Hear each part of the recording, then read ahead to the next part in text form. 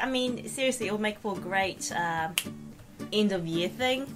Sophie's not here, so I've got to embarrass her with all the mistakes she's made over the years. Yeah, and just record it, like, straight onto it. Just, like, have a podcast called Sophie's Corrections. So, should we get started? Of course. I'll let you start this time, because I started the last time. This is the As Yet Undecided podcast, in which we cannot decide on anything, with the conflicted hosts, Mike and Sophie. So it's technically going to be Mike and Sophie, rather than Sophie and Mike. Well, it's always been that way. I know. Should we start the intro again? But no, because this is a very good conversation starter. Oh, really? Because I know a lot of podcasts that are actually named, and they be really sarcastic about how they want to switch names. Oh, yeah? Like the John and Hank Green podcast, when they've actually made a bet that if humans got to Mars by 2028, it would be changed from Hank and John to John and Hank. Oh, really? Yeah. Should we do a similar bet? Maybe the public may be able to suggest some sort of bet. How was your first week back? Do you think we should do my corrections first? No, we'll talk about each other's day first. It's been a really tiring week. I mean, I had to buy textbooks. I had an 8 a.m. class today, so I'm a little bit snoozed out. You're a little bit snoozed out. Alright. On to Sophie's corrections. Last week I said that you're allowed to have pocket knives on domestic flights around the US.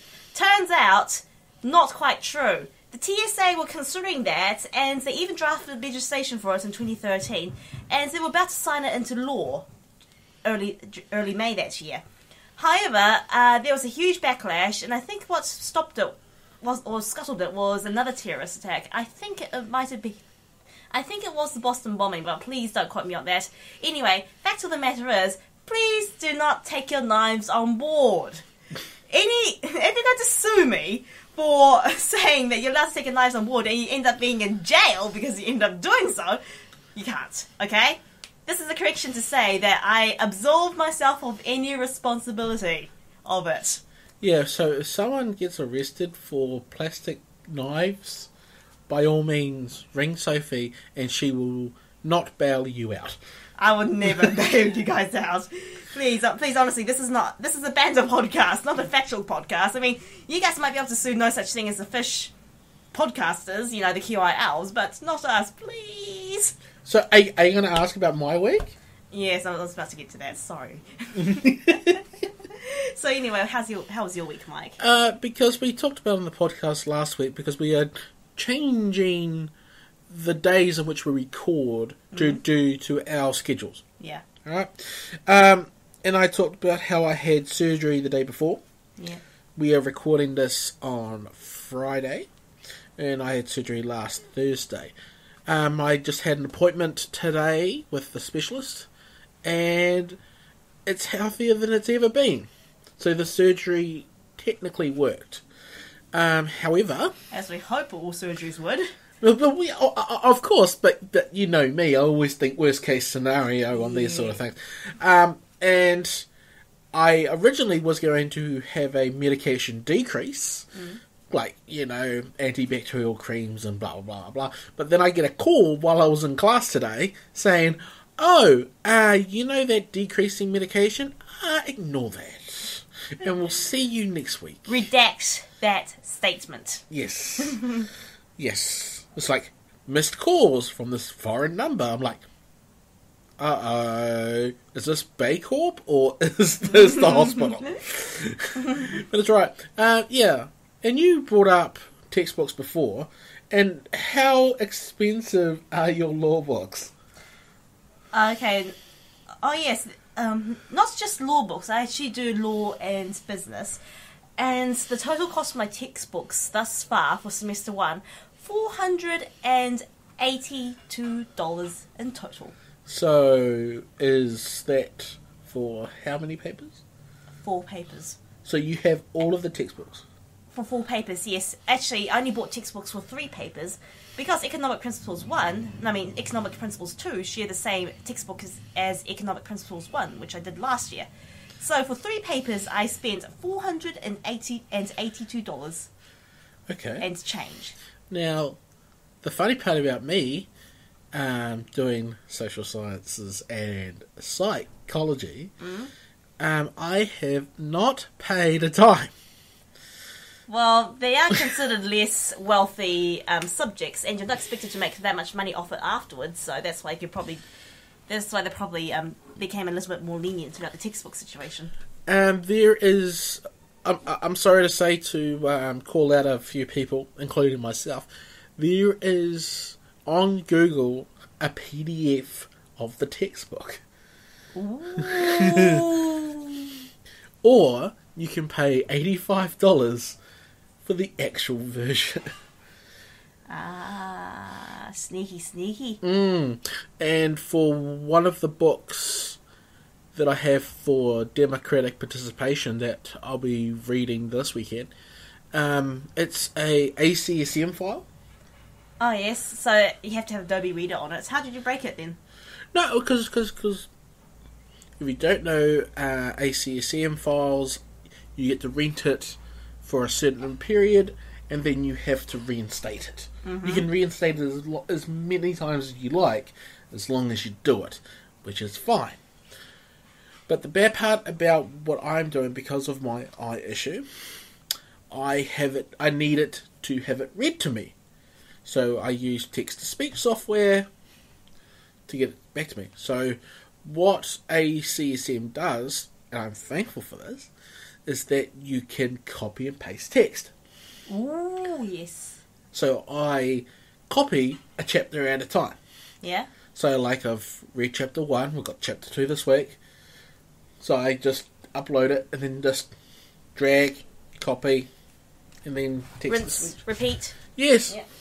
So, which got me wondering, because it's not just the cost of the textbooks that's the problem, it's the weight. For example, Law of Torts, it's about Law of Torts, it's thicker than Les Mis, and once I managed to stop a door with it. Like, I got the textbook right beside the door, the wind was blowing, and I was about to slam until it caught onto the textbook and it stopped dead right there. Now, you need to explain to me, because I am not a law person. What is a tort? A tort is basically so when you have 2 civilians, and one civilian does something bad to the other civilian, then the civilian can actually go to court, say that, oh, this guy basically did something really bad to me. I want to get compensation. Okay. And that's basically a tort. It's a law saying you're not allowed to do this to your fellow civvies. Okay. Yeah. So back onto the topic at hand. Yeah. I'm sorry, this is a really bad explanation because I just had my first lesson on it, which means I have no idea how to explain what a tort is. Yeah. So this brings up a pretty essential debate. Do you, with the textbook, do you use it both at home and at uni? Oh, well, I try to. And are there high demand copies? Or not? Well, the thing is with high demand copies, they are high demand.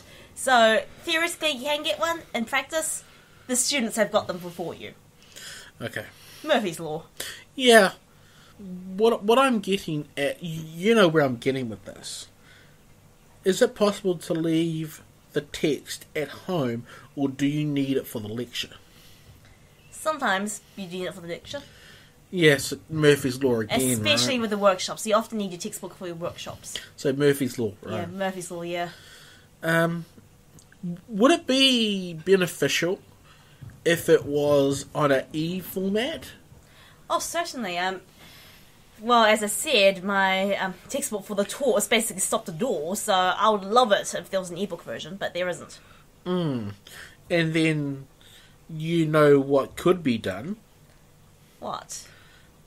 You can scan it all, but that will take literally days. It would take longer than my paper. Yeah. Yeah. Not worth it. Yeah, especially with how light those pages are. The light will go through and you'll get 2 or 3 pages scanned instead of 1 page. Yeah. I feel very fortunate for myself and very unfortunate for you. I know. Luckily, most of the textbooks I got this year were e-textbooks. That was one of the New Year's resolutions. I would get as many e-textbooks as possible and basically ignore the physical ones. Yeah. So what I'm going to do is that I have both the PDF and the hard copy. Yeah. So what I'm going to do, because of my last name, that I am a Maori student. Māori student. Yeah. So what I'm going to do is that I'm going to gift my text to the Māori office. Nice. So therefore, it'll be there for future students, but also there for myself.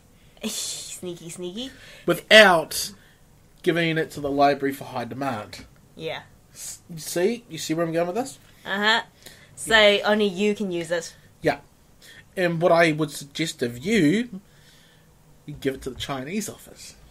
Yeah, well, except I haven't had much contact with the Chinese office because I'm not really that Chinese. Yeah. I don't consider myself Chinese enough to actually be there. And what the last textbook that I'm trying to get at the moment, there is one in high demand, which is fine. Good. But it's from 1998.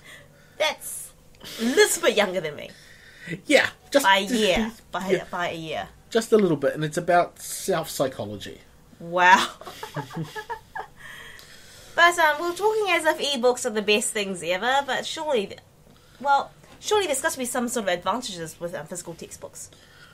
Yes, because I have no doubt that there is. Yeah. But the part that annoys me about physical textbooks is the editions debacle.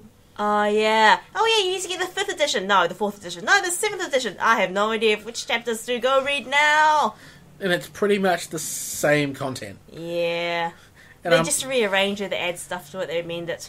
Yeah, but in actual fact, the amendment stuff doesn't really mean anything. Oh, I know, right? So it's like, yeah, there's a good YouTube clip about a person explaining this. And since Sophie is in charge of social media, we will link that down in the show notes. No, I can't link it in the show notes. SoundCloud doesn't support links. Yeah, but we will provide some sort of information for you to find it. Yeah. Well, textbooks are hellishly expensive, of course, and thankfully in New Zealand we have something called student loans provided by the government. The thing is, we have to pay it back sooner or later when we become wealthy-ish. Well, wealthy-ish? Well, more. Yeah. Well, you do have to earn some sort of income before you can start paying student loans, but the income is kind of low. And I think it's more about me than you, Mike, because I think that's my job after I leave uni will bet you a bit more bounteous than your job. Yeah, I know. Yeah. So, student loans are more of a problem for me than you. Everything's more expensive for me. Yeah. And it's more like a higher chance I have to pay it back later. Do you think that student loans should be privatised? Like all other government services? Now, well, that's an interesting debate, and firstly, I want to say that no matter how much you earn, you are still paid the same percentage back.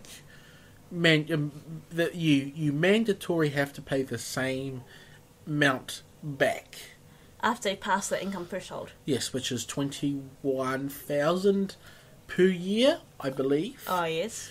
And after that, it is 12% on top of your tax and whatnot. But you also get a tax credit. Oh, okay. Yeah.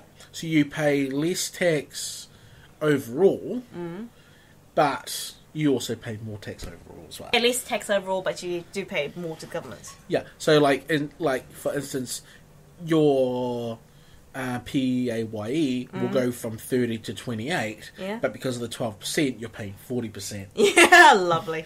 Yeah, you see what I mean? Yeah. And because I did this for the 6 years between my first degree and this degree, Yeah. so I kind of know what you mean. But at the bigger issue at hand about public versus private, Yeah.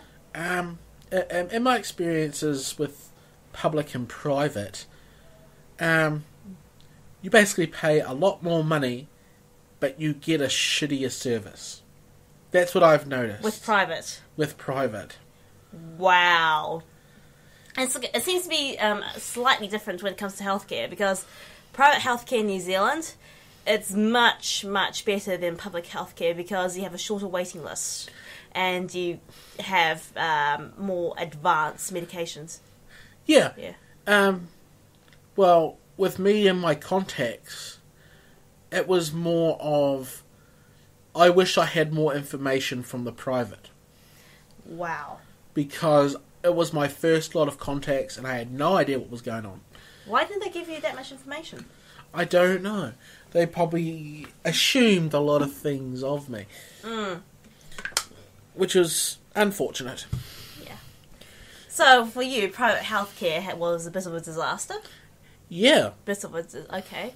So you... alright. So, whereas here, I mean... I'm... As a posh person, I've heard different stories. Yeah. About private healthcare.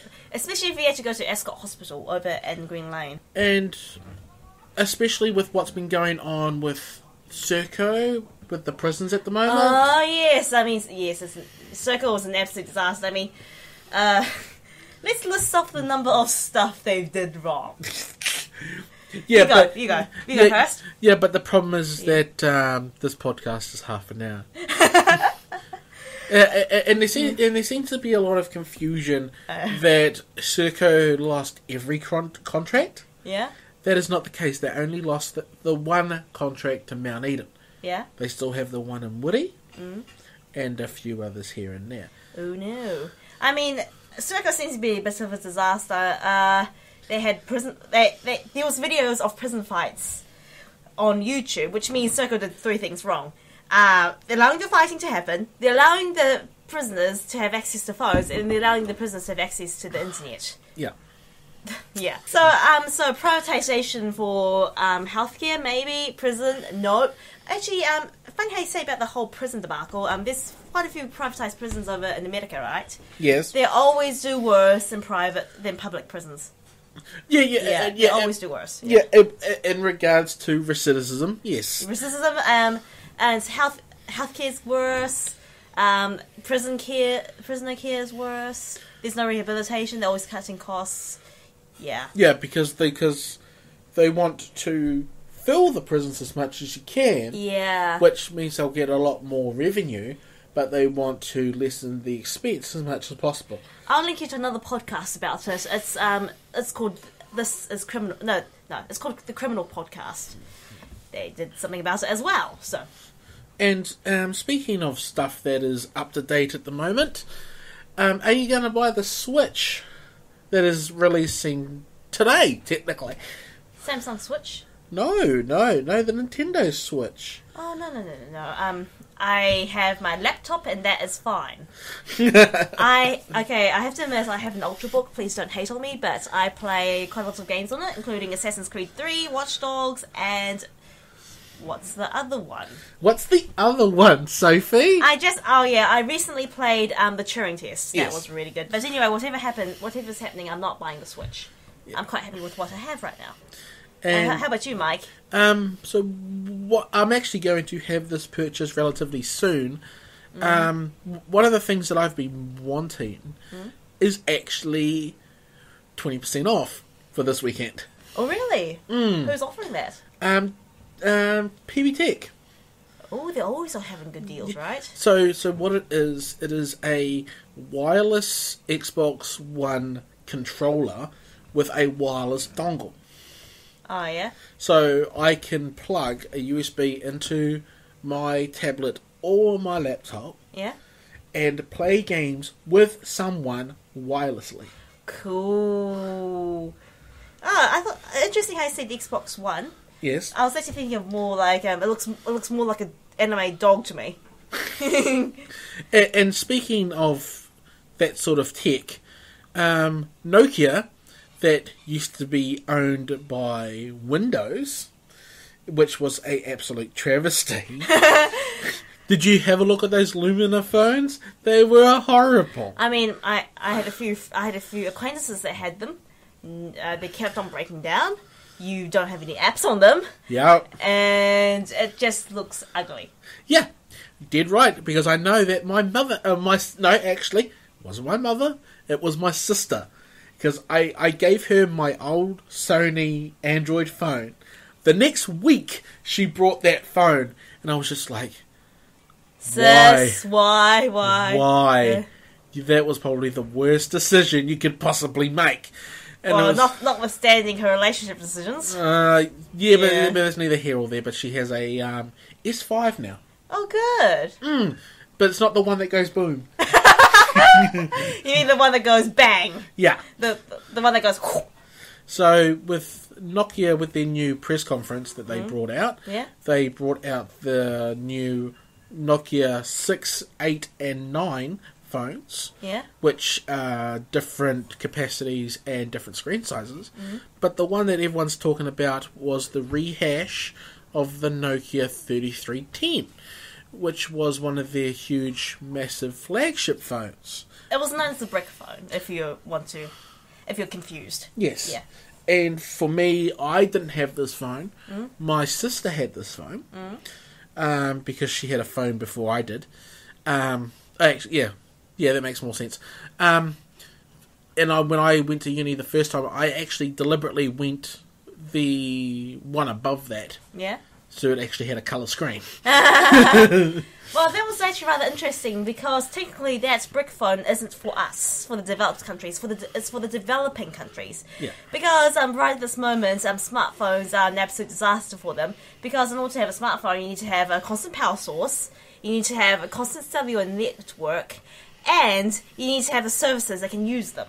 Correct. So what this phone offers is a 22-hour talk time battery life and a standby battery time of a month.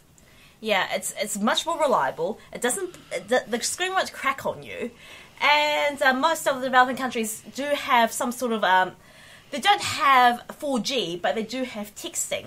And maybe I should also link to another podcast. It's called Click by the BBC, and they were talking exactly about this.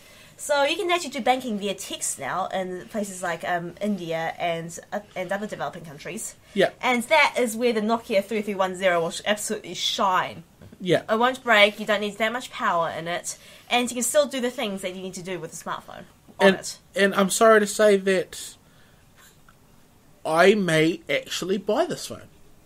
Yeah. As a reserve phone. Actually, it's a very, very smart idea because if you're ever going to think of... If you think of emergency phones and emergency situations, the Nokia 3310 is almost perfect. Yeah. It's you know, if it works well in a developing country, it will work extremely well in an emergency situation. So that'll be a wise idea. Might do the same. Yeah. Yeah. Yeah, because no doubt when it is released in New Zealand, it'll probably be about that $10 will probably no. It'll be around about that $100 range. $100 range. Okay. Yeah. Yeah. It'll be because of converting and trying to make a profit off the transport. Yeah. Stuff like that. So, by the way, we were not sponsored by Nokia. Yeah, we are not sponsored by Nokia, but we are sponsored by things that make us go, oh. Things that make us go, ooh. And one other thing that is going to be brought up in a press conference relatively soon, iPhone 8. Oh yes, I think it'll be the last one, wouldn't it? No, well, it's going to be the first one with USB-C. Right, so they're finally joining USB-C. I mean, that's actually quite interesting. Do you know why Mini USB was created? Why is that? We can thank the EU for that. Yay! Yeah, so basically there was this, I can't remember the exact details. I might need to do a correction on this. Tune in next week to listen to Sophie's corrections. So basically, the EU, they were... Do you remember when the first smartphones were coming out, well, the first phones, you had to have 20 different ports Correct. to charge all the phones. The EU got really sick of that because it was creating huge amounts of e-waste. So they said, "Well, that's it, guys. You either create a universal cable, or there'll be revenge." So what I remember was, Yeah. with one of the phones, there was 3 different ports. Yeah. There was the power cord, the data cord, and the head jack. Oh goodness! Now it's only one. Yeah, which is cool. Yeah. And Yeah. by all means, I think that Bluetooth headphones are amazing. I would love to have Bluetooth headphones, except I will lose them. Yeah, I know. Yeah. I know you will. I know you will. So, yeah, you can thank the EU for basically merging it from all those different power cords into one mini USB. I mean, it's one of the best things the EU has ever done. You can, yeah. So, no doubt that even the Nokia 3310 would be good for old people. Would you agree? Oh my goodness, yes. I think my grandma has something similar. Really? Yeah. Your grandmother has a phone? An old phone? An old phone? Old folks' home phone? I'm sorry to say that my grandmother has a touch screen. My grandma has one where you press a button and it just loudly shouts out 3, 5, 1. Message from 021. But you know, she's not on Facebook, thank God. And actually, I got a LinkedIn request From your father. I know, right? And I was like, oh no, No. this has happened. I'm never going to work for you, Dad. Yeah, well, that's the whole point. Because the last time I worked, I told him to blatant. I used was it blasphemy? And that's the best way to describe it. But funny enough, it didn't have his photo in it. Oh, really? What did it have a photo of? It had the generic LinkedIn grey little doop doop doop. Oh, so the circle, so the decapitated circle above a bump. Yeah. Yeah. Yes. I mean, Mike, he once told me I look really Chinese without my glasses on, and I'm like, that's Oh, did I hurt you? Did I hurt you? No, you just confused me immensely, because that's kind of a strange thing to say to a 100% ethnic Chinese person. Yeah, you look really Chinese without your glasses. Like, I am Chinese though. But did I look less Chinese? Like, I don't get it. I mean, how can I not look what I am? You look 200% Chinese. I look 200% Chinese. I look really, really Chinese, like stereotypical Chinese afterwards. And I'm like, what? I'm still confused about the statement to this day, which is why I remembered it. Oh, thank you. Thank you for remembering most of the negative things that I've said. I didn't consider it negative, I just consider it really confusing. Remember, it's very hard for me to get offended. Yeah. Yeah. Alright. Should we call it a day? Oh, please do. I need to go to the art gallery. I need to go for a pee. Actually, this is more important. I need to go to Lou now! Please do the outro. Sorry. For context, I managed to drop Mike's suit. Yes. Yeah. Thank you very much, guys. This has been the As Yet Undecided podcast. You can contact us at asyet_undecided@gmail.com, or our Twitter handle is AYU Podcast. I am Michael Canara at The Manus on most platforms. I just realised I'm glad I can hold I'm Sophie 9709 on most other platforms as well. See you very soon. I'm bursting. Yes, she is bursting.